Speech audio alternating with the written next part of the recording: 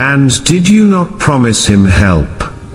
And when he responded to your invitation, you plotted and withdrew your support. Not content with that, you fought with him and killed him. Woe to you for accumulating so much evil for yourself in this world, and evil for your opinion and strategy in the hereafter.